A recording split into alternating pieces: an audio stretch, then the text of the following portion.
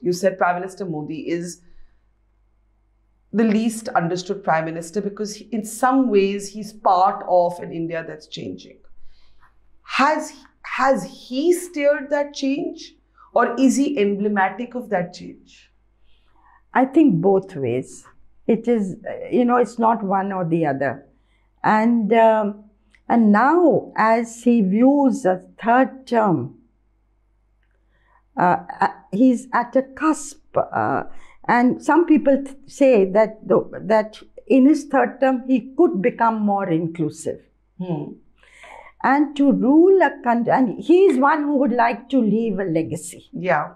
He's one who likes to do things bhavya, grand, everything on a big scale. Sometimes it doesn't work. Also, I think he enjoys, I have no basis to say this except observation, he enjoys being unpredictable.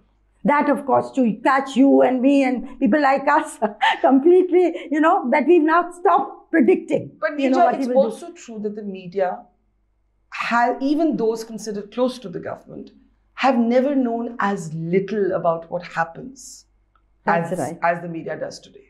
See, media, as far as we are concerned, we have less access. Yeah. Media is under pressure. There's no doubt about that.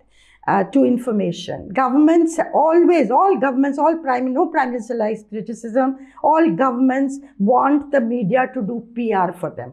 So also this government, that they feel is their role. But the point I was making is that will Narendra Modi, as part of that legacy, reach out to the minorities in a new way to make them feel secure and that they are first-class citizens and not beleaguered? Can, as Hindu Hridya Samrat, he can reach out in his third term to that kind of a What did you make legacy. of his Christian outreach, for instance? It happened, again, without notice. It just happened. And there's a very interesting political outreach with Paswanda Muslims. So what's your own sense? Is Modi going to be a different Modi in his third term, or is he going to be the Modi we have known or not fully known? I am an incorrigible optimist, and I feel, there is no country as diverse as India. Yeah. I mean, it is, you travel and you know this, I know this. I find it the most exciting thing, to be traveling. Every 20 kilometers, it's a different India.